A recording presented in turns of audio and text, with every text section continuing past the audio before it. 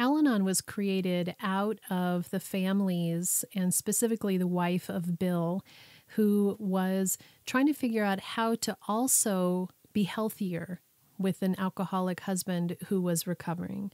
And Al-Anon was based around this idea that you could utilize the steps for your own spiritual development, for your own growth, for your own connection, and that turning the attention to yourself, there could be healing that was separate from and next to the person who you loved who was an addict. I'm reading out of the How Al-Anon Works for Families and Friends of Alcoholics. In the back of the book, there's stories. And this is an episode that I originally aired for the bonus episode subscribers. And it's Lois's story. It's her working the steps for herself.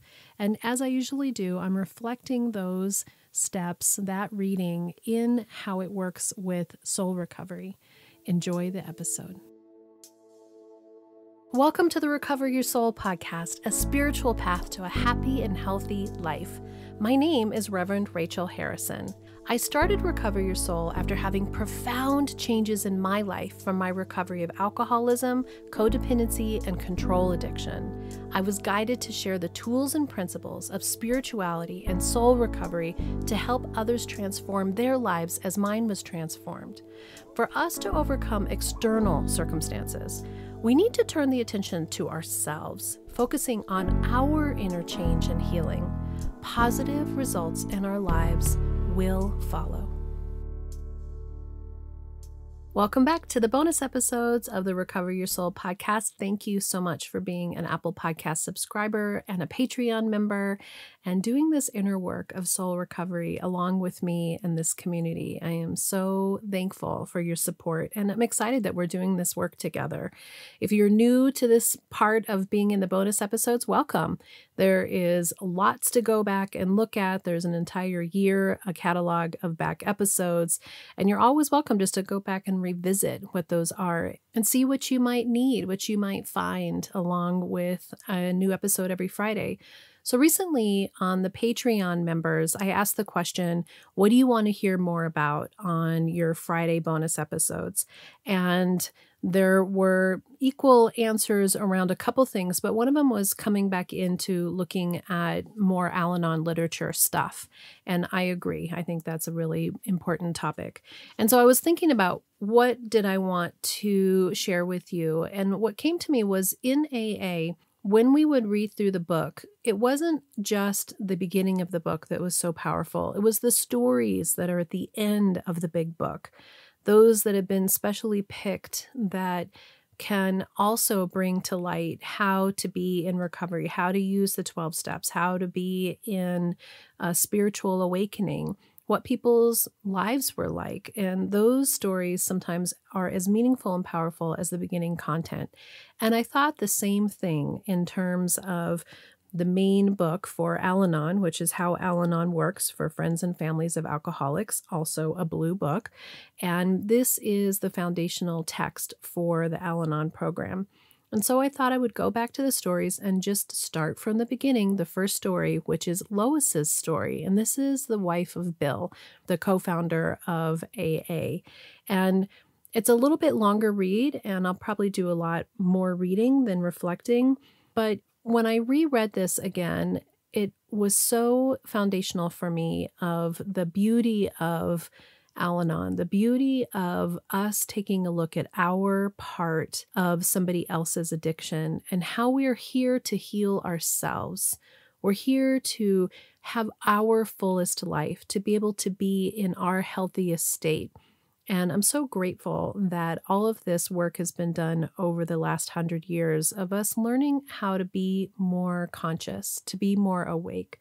And soul recovery is around waking up, not just in terms of having an addict in our lives or somebody who's dysfunctional in our lives, but even bigger than that, that this is just a stepping stone to a fuller life, a spiritual path to a happy and healthy life. The foundation of 12-step is a spiritual path. And so soul recovery is just expanding that into more. And just a quick reminder, I am not affiliated with Al-Anon. This is my own take on everything that I say and do. Take what you like and leave the rest. Just know that I am inspired by the Al-Anon and the AA story, but I am not here to try to be of those principles exactly. This is the Rev Rachel take on everything. Okay, so with all of that said, I'm going to start reading. This is Lois's story. It's the first story in the experiences, sharing experience, strength, and hope in the back of How Al-Anon Works for Families and Friends of Alcoholics. So it starts by saying, Bill started drinking shortly before we were married. And although I didn't realize it then, he was an alcoholic from the very beginning. When he took one drink, he couldn't seem to stop until he was too drunk to lift another drink. I was greatly concerned, but I still had confidence that our life together would be so complete and rich that he would have no need for the liquor. Did you hear that part? I had confidence that our life together would be so complete that he wouldn't have any need for alcohol, right? As time went on, his drinking got worse. Since we had no children, my one purpose in life was to help him get over this terrible habit. Man, does that really set me up for how I was in my life, that my one purpose in life was to help others, to help my husband, to fix the world. Aside from his drinking, we were very happy together. We liked the same things and were most compatible. Finally, when the drinking became practically constant, he too realized he must do something about it, and together we tried everything we could think of. Now, one of the things I was thinking about when I read this was that so often we're in a situation with somebody who hasn't had this awakening, who hasn't had this realization. This says that he too realized that he needed to do something about it. And we need to really mark ourselves in our relationships in terms of whether we have made the decision that it's a problem for them or whether they also have made a decision that it's a problem for them. An important part of the story is that he realized he needed to do something about it. And together we tried everything we could think of. He set up all kinds of plans for control. He read books on psychology and religion. He went to sanitariums. During 2 successive summers, I gave up my job, and we escaped for 3 months to the country for renewal and rebuilding. Nothing worked. I had to assume family responsibilities and make all decisions. By now, Bill did nothing but drink. He was afraid to leave the house for fear the police would pick him up, and we lived entirely to ourselves. We had dropped all of our friends, or been dropped by them, as we saw little of our family as possible. Our whole life had simmered down to one terrific fight against alcohol, and it was tragic indeed to watch such a fine man become completely beaten and hopeless. An old friend who was considered a confirmed drunkard came to see Bill to tell of his release from alcoholism by spiritual means. Bill, encouraged by the picture of his friend's bright eyes and hopeful story, went to the hospital to clear his own thinking. Here, the miracle happened, and Bill became a changed man almost overnight. We were awestruck by this amazing transformation. In our happiness and gratitude, neither of us doubted his sobriety would last. As I bring this story up to date, his sobriety lasted until his death in 1971. However, his friend's sobriety, unfortunately, was a shorter duration, but he was sober a number of years before his death in 1966. Again, and she's going to come back to it, but what I want to clarify in the power of AA and the power of Bill's story is Bill's the one who wanted it. He's the one who had this part of him that really wanted to be healed, and that is the ultimate important piece when someone is an addict. I know it was my number one important piece. It goes on to say Bill figured that since the miracle happened to him and his friend, it could happen to others, so he worked endlessly and tirelessly to help alcoholics. We had the house full of drunks and all stages of sobriety. It seemed to me he was trying to dry out all the drunks in the world. We gratefully went to meetings of the fellowship to which our hopeful friend belonged. And Bill used a half a dozen spiritual principles in his work with alcoholics. Later, when he wrote the AA book, he expanded the number to 12 so that there was sure to be no loopholes through which the drunk could escape. After a while, I began to wonder why I was not happy, as I ought to be, since the one thing I had been yearning for in my married life had come to pass. Then one Sunday, Bill asked me if I was ready to go to the meeting with him. And to my own astonishment, as well as his, I burst forth, "Damn your old meetings," and threw a shoe as hard as I could. This surprising display of temper over nothing pulled me short and made me start to analyze my own attitudes. By degrees, I saw that I had been wallowing in self-pity, that I had resented the fact that Bill and I never spent any time together anymore, that I was left alone while he was off somewhere scouting up new drunks or working with old ones. I felt on the outside of a very tight little clique of alcoholics, and no mere wife could enter. My pride was hurt by the fact that a friend, another alcoholic, had been able to do for Bill in a short time what I had tried and failed to do in all our married years. I thought that was really powerful because I know that we think that we can change people. We think that we have the answers. We've put all this time and energy into it, and it can be really painful and hurtful to see that somebody else makes something happen that we couldn't make happen. I think of that all the time in terms of not just alcoholism, but, you tell your kids something or you tell your husband something and they dismiss you. But as soon as somebody else says it, they relate to it in a way that they actually hear it. And so part of soul recovery is we're learning to not take things personally. We're learning to be in the flow of spirit. We're learning to open up to what is our side. We're learning to let go of control. So this is such a great example of that. My life's purpose of sobering up Bill, which had made me feel desperately needed, had vanished. I sought something to fill the void. As I began to be honest with myself, I realized how greatly Bill had developed spirituality and how necessary to his sobriety was his feverish activity with alcoholics. I decided to strive for my own spiritual growth. I used the same principles as he did to learn how to change my attitudes. Several years later, Bill and I found that strange relationships such as ours often developed in families after the first starry-eyed period of sobriety was over. We were heartsick and puzzled to discover that although alcoholics were recovering through this wonderful new program, their home lives were often difficult. We began to learn how many adjustments had to be made and that the partner of the alcoholic also needed to live by a spiritual program. Soon, a small group composed of the family members of alcoholics of AA sprung up all over the country. They had been threefold purpose: to grow spiritually through living the 12 steps of Alcoholics Anonymous, to give encouragement and understanding to the alcoholic in the home, and to welcome and give comfort to families of new prospective AA members. Today, Al-Anon groups have spread all over the country. Many agencies, too, recognize that alcoholism is a family problem and that recovery can be greatly hastened by family understanding.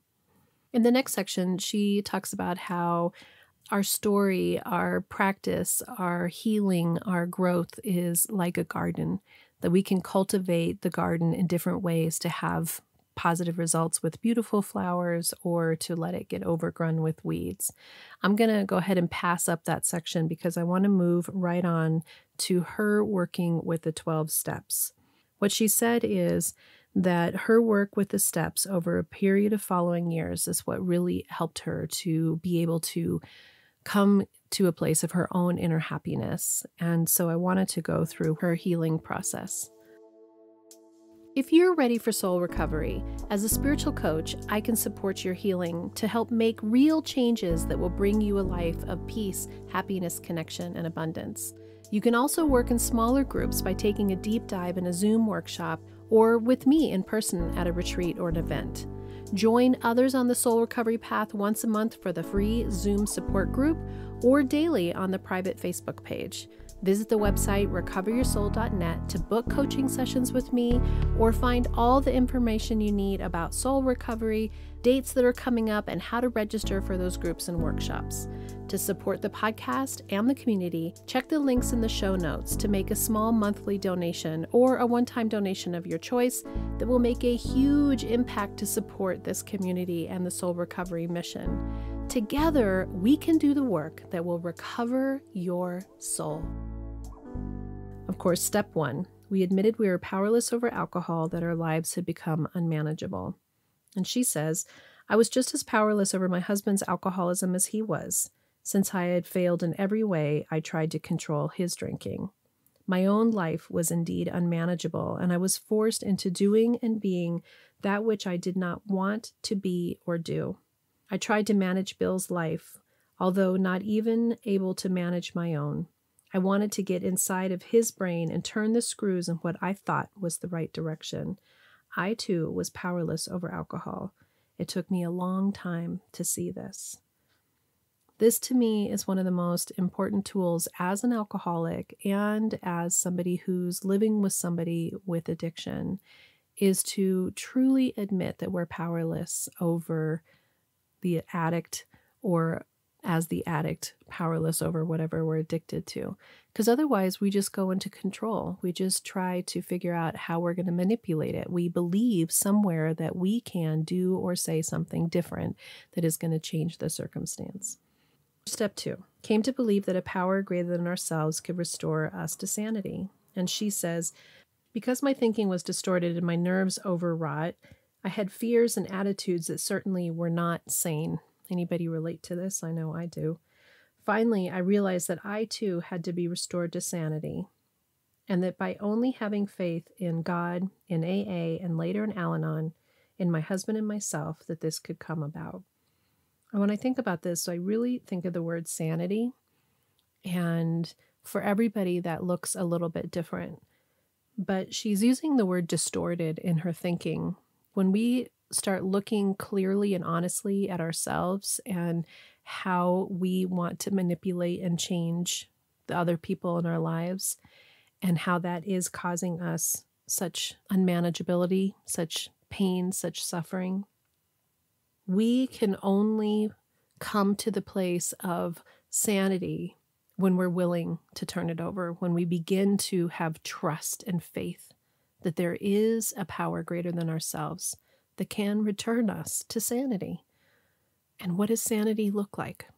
Step 3, made a decision to turn our will and our lives over to the care of God as we understood him, or her, or it, or they, whatever works for you.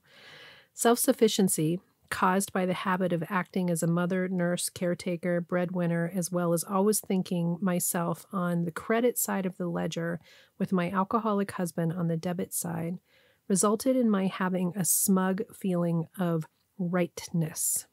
I love this. I had never really thought about it like a ledger. Thinking myself on the credit side and my husband on the debit side, right? And this smugness, our self-sufficiency, that we think we're the ones that are doing it. At the same time, illogically, I felt a failure at my life's job of helping Bill to sobriety. All this made me blind for a long time to the fact that I needed to turn my will and my life over to the care of the God of my understanding. I believe smugness is one of the worst of all sins. Only with great difficulty does the shaft of light pierce the armor of self-righteousness. Whoo, that's quite a line. I know I had the armor of self-righteousness, and sometimes I still do. Step 4, made a searching and fearless moral inventory of ourselves. She says, here is where, when I tried to be really honest, I received a tremendous shock. Many of the things that I thought I did unselfishly were, when I tracked them down, pure rationalizations to get my own way about something. The disclosure doubled my urge to live by the 12 steps as thoroughly as I could. I think this is the part that is so foundational in Al-Anon and in soul recovery, is being honest with ourselves and realizing that even though it's out of pure intention, that we need to be mindful and cautious of what our actions are, and that we rationalize why we're doing something, because the truth is we want it to be the way that we want it. And ultimately, control of others doesn't work. We can make people do what we want through shame, through manipulation, but true change of people happens on their own within themselves. And so we're concentrating in soul recovery on that change that we are having within ourselves, changing our perception, letting go of our belief that we are going to change something or someone else. So this step is really around us being honest with ourselves and has such an opportunity for us to see things in a new way, a healthier way, a clearer way, a way of healing, awareness, compassion, and ultimately forgiveness. She goes on with step 5 to say, admitted to God, to ourselves, and to another human being the exact nature of our wrongs. And her writing is, I found this was just as necessary for me to do as it was for an alcoholic, even more so perhaps, because my former mother and bad boy attitude towards Bill. Admitting my part helped to balance our relationship, to bring it closer to the ideal partnership. At first, I was deeply hurt because someone else has done in a few moments what I had tried my whole life to do. Now I have learned that as a wife, I can rarely, if ever, do this job. So this is important to hear, that her awareness that our belief that we can fix somebody else is not our job and generally doesn't happen. So I think that's a powerful foundational part of Al-Anon, is to really take this in. It goes on to say the alcoholic feels his wife's account has been written on the credit page of life's ledger, and he believes his own has been on the debit side. Therefore, she can't possibly understand. Only another alcoholic with a similar entry can understand. I found no peace of mind until I recognized this important fact. In step 5, when we say to another human being, we sit down with somebody else and we share our grievances, we share our resentments, we look at all those places in our life where we're holding on to energy.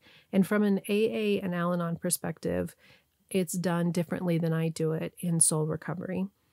But it's around the same concept, which is to witness ourselves with clarity and to see ourselves in a way that lets go of who's to blame, lets go of somebody being right and somebody being wrong, and opens up the opportunity for us to notice and see what our patterns are, to notice and see where we've come from our upbringing with certain beliefs and how we've used our addiction or our attempt to control others, where we've created character defects, as they're called in AA and Al-Anon, and I call them defense mechanisms, but where we create these parts of ourselves that come from a darker side, that come from a place where we're not our healthiest, truest self, where we have distorted thinking. And we're working on letting go of that distortion and coming back to sanity, handing it over to our higher power and not being in charge. So step 6, we're entirely ready to have God remove all these defects of character. And she says, there were selfish attitudes that I had felt justified in keeping because of what Bill or somebody else had said or done to me. Right? So we feel justified when we're not in our healthy place about these attitudes, these ways of being, these ways that we interact with people or how we think it should be, or our control. She says, I had to try very hard to want God to remove these. Oh my gosh, I totally can relate to this, because when I first started doing this work, some of those defense mechanisms, some of those character traits, if I was honest with myself, that is how I thought I had to control things. And when I was willing to let them go, it meant that I was letting go of how I had operated for a long time. And it was not easy. So I love that she said I had to try hard to want God to remove these. There was, for instance, my self-pity at losing Bill's companionship.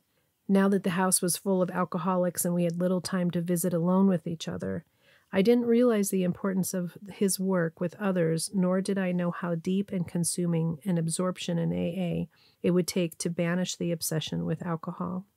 That's her allowing Bill to just be himself, to accept fully his journey and his experience, and to not try to control or manipulate or change it. And when we do step 6, which is to look at these aspects of ourselves and be ready to have God remove from us all of these unhealthy ways of being, something pretty profound happens. Step 7, humbly asked him to remove our shortcomings. She says, humbly was a word I never fully understood. It used to seem servile to me. Today it means seeing myself in true relation to my fellow man and to God. While striving for humility myself, it was inspiring to see my husband's growth in the same direction. From an inferiority-ridden person during his drinking days, Bill in AA at first bounced way up to superiority, but then leveled off and gained real humility. I actually love that because I think that that is so common in so many ways, that when we start to get better and we start to heal, there can be a tendency to think that we are superior, that we figured it out, that we're higher, that we're on some different level, that everybody should look up to us. And it's only natural because our ego does that. Our ego attaches to that kind of, look at me, look at what I've done. I'm better than you all now. And really, we're all the same. No matter where we are on the path, we're just human beings trying to figure it out.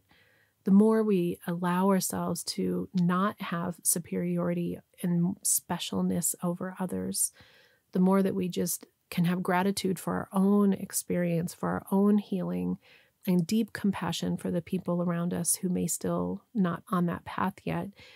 That's where humility lies. So I actually love that she mentions this about the founder of AA, right? That he had such low self-esteem and then felt so good about himself and then came back to humility, came back to just being one with everyone. Slowly and with difficulty, I realized I too had been beset by both inferiority and superiority, supervisory over Bill in the old days while he was drinking, and then inferiority to him as he made rapid progress in AA. Step 8, made a list of all persons we had harmed and became willing to make amends to them all. She says, at first I couldn't think of anyone I had harmed. I relate to that. I thought the same thing the first time I did the steps in Al-Anon. But when I broke through my own smugness, there's that word again, smugness. I've been using self-righteousness, but I think I like smugness better because it's more true to sort of this, it's not, self-righteousness can be overbearing, and smugness is an inner thing that we think we know better. So she says, but when I broke through my own smugness, even a little, I saw many relatives and friends that I had resented and to whom I'd given short, irritable answers, even in long-standing friendships. In fact, I remember one friend at whom I threw a book when after a nerve-wracking day he annoyed me. And then it says in parentheses, throwing seems to have been my temper tantrum outlet. Because remember, she said with Bill, she threw something as well. I try to keep my list of persons harmed up to date, and I also try to shorten it. Now, I think it's really fascinating when we start looking at, and this is a much longer topic, so I'm not going to go into it very far, but harm is a complicated word because there's conscientious and harm that we do on purpose, and then there's harm that we do that we're not aware of. And again, this is just an opportunity for us to look at ourselves with honesty and to not think that we're the only ones that got harmed, but to start to look at how our behaviors, our actions, our words, how they were taken by somebody else, either whether we wanted them to be harmful on purpose or not, may have affected them in a hurtful way. And that's really about us letting go of that smugness, that self-righteousness that thinks that we are without any fault in anything. We're taking a look at our part in honesty and without shame and without guilt and without grievance. Step 9, made direct amends to such people wherever possible, except when to do so would injure them or others. And she says, this is just as important for me as for the alcoholic. I found that when I cleaned away the debris of the past by making amends for each harm done, I had taken an important step towards building a bulwark against my hard knocks that might later come along, as well as gaining serenity and joy in living. Connecting with people in an honest way and having clarity around what our actions or our words or our responses may have been, and cleaning away the debris of the past, as she says, is an incredibly profound opportunity for you to take care of yourself, to find forgiveness in yourself. And again, we don't have control of the other person or how they respond to it or what their part is. We're taking the attention to ourselves and being willing, whenever possible, to let people know that we take responsibility for our side. And it doesn't mean we're responsible for every single thing. That's a whole other topic as well, thinking that we need to go around and amend for stuff that really is not our responsibility to hold. Another balance point. Step 10, continue to take personal inventory, and when we were wrong, promptly admitted it. She says, it's astounding how each time I take an inventory, I find some new rationalization, some new way I've been pulling the wool over my own eyes. Oh my gosh, this is such a profound line to me, because the soul recovery journey, the healing journey, is layer after layer after layer. And if we're honest with ourselves, if we keep doing this work, we are only deepening our awareness and our knowing of ourself. And it's so incredible to look in a new way without judgment of ourselves or others, and just see where we continue to use old patterns, use ways of communicating, use ways of being that is pulling the wool over our own eyes. So I just thought that was so great. It's easy to fool oneself about motives, and admitting it's hard, but very beneficial, right? So just continuing the process. Step 11, sought through prayer and meditation to improve our conscious contact with God as we understand God, praying only for the knowledge of God's will for us and the power to carry that out. And she says, I'm just beginning to understand how to pray. Bargaining with God is not real prayer, and asking Him for what I want, even good things, I've had to learn it's not in the highest form of prayer. I used to think I knew what was good for me. Therefore, I was the captain and would give my instructions to my lieutenant, God, to carry out. That's very different from praying only for the knowledge of God's will, and for me, the power to carry it out.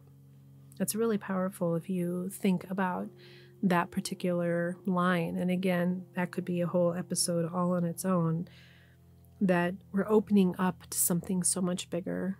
And I've said before that for many of us who had religious upbringings that made us feel like God is a punitive God, and that God's will is for us to be small and to be subservient, my belief is that spirit, higher power, cosmic consciousness, the word God has a lot of complexity in it, but wants only the best for us. And that when we allow ourselves to really be in the flow, to believe that we are being guided and directed, and that what we need is the strength and the courage to carry out these messages of greatness that are being offered to us. That's how I hear that. She goes on to say, today's living is so involved that much time for meditation is hard to find. I totally get this. How many of us are too busy to do our spiritual practice? But she says, I've set aside a small amount of time, night and morning. I'm so filled with thankfulness to God that gratitude is one of my principal subjects for meditation. Gratitude for all the love and beauty and friends around me. Gratitude even for the hard days, for long ago that taught me so much. Thus, I've made a start towards improving my conscious contact with God. It's so important for us to do this step. And I think sometimes we think, oh, you have to get through all the steps. Read the steps. And you don't have to be at step 11 to have a daily meditation, prayer, spiritual practice. This is the reminder that we are consciously doing these steps all the time, that this spiritual practice allows us to be on the journey every day, and that that's the important part that keeps us coming back, keeps us on track, that it's not something that you just do one time and then you're finished with it. Okay, wrapping up on step 12. Having had a spiritual awakening as the result of these steps, this is one of my favorite lines. having had a spiritual awakening as the result of this work, having changed our lives, having had things change, having had our perception change, not the people around us, but our perception of ourself. We tried to carry this message to others and practice these principles in all of our affairs. She says, I am like many Al-Anon members whose spiritual awakening was a slow developing experience, a reminder that it's not all at once. This is something that we do slowly, steadily, one step at a time. She says, but all of us, whether our awakening was sudden or gradual, need to continue our efforts towards growth. One either moves forward or slips backwards.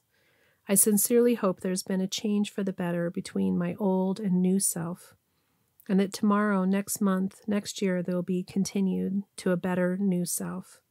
I think that's so profound because we are either slipping forwards or backwards, that we have to be consciously moving in a direction. They call it work, which sometimes I wish it wasn't called spiritual work, but the truth is that it's effort. We need to allow and we need to do the action. So she goes on to say, nothing has done more to urge me forward than the need to carry the Al-Anon message to the families of alcoholics who are seeking a new way out of their dilemma. The help of others over the same thorny path that one has already trod strengthens both travelers, the helper and the one being helped.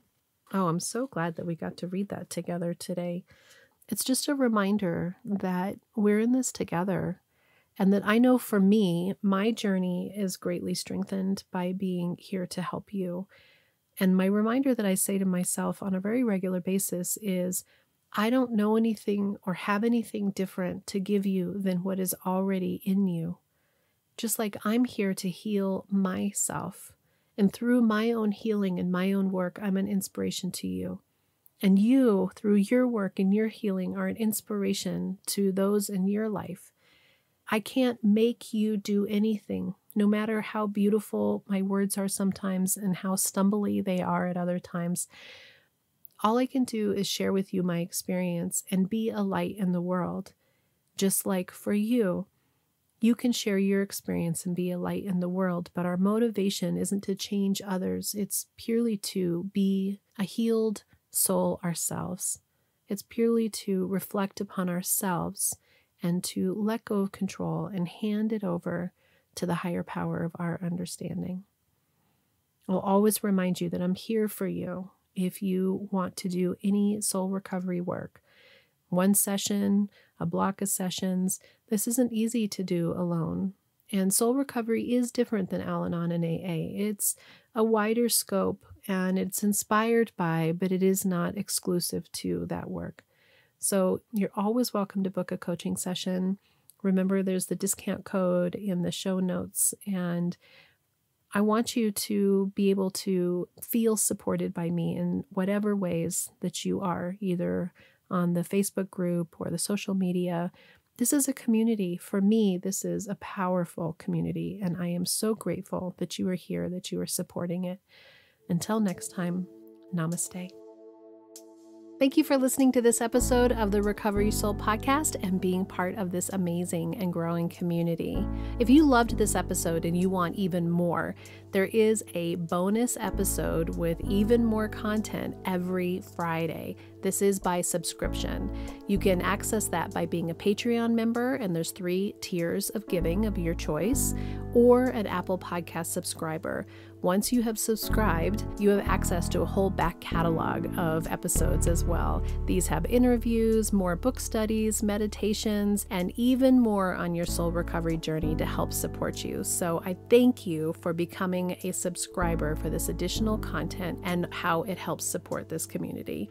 If you would go to the website, recoveryoursoul.net, and I would love for you to subscribe to email updates so that you can keep posted with everything that's going on, different events, what dates are coming up, any reminders. There's only a couple emails each month. I hope you'll follow Recover Your Soul on social media. You can find us on YouTube, Instagram, Facebook, the private Facebook community page, TikTok, and if you want guided meditations, look for Rev Rachel Harrison on Insight Timer. I really encourage you to take advantage of the one-on-one coaching. This is a unique, intuitive connection between the two of us. There are 9 steps to soul recovery, and I do use those 9 steps to loosely guide us through whatever your coaching that you need. But really, it's about creating a way for you to feel comfortable around your healing of your past, looking at the situations in your life. What are the patterns? What are the beliefs that are holding you back? Breaking free from those patterns, breaking free from those beliefs, letting go of control, letting go of the people around you and how they are making you feel, and taking your power back. Discovering who you are and who you want to be in the world and how I can support you to do this. It's actually not intended to be a long-term relationship. If you want to try a session, there is a discount code for your first session with me just to see if it feels like a good fit. I really try to keep the prices as reasonable as I can. This isn't about trying to charge what coaches do charge. This is about me being able to make a living to support you on your path. I am here to support you on your soul recovery journey. And also, you're sharing this podcast with your friends, putting 5 stars, leaving reviews. Really sharing this with others is growing the community. This is my great mission, to bring soul recovery to a larger group, that we are growing and supporting each other.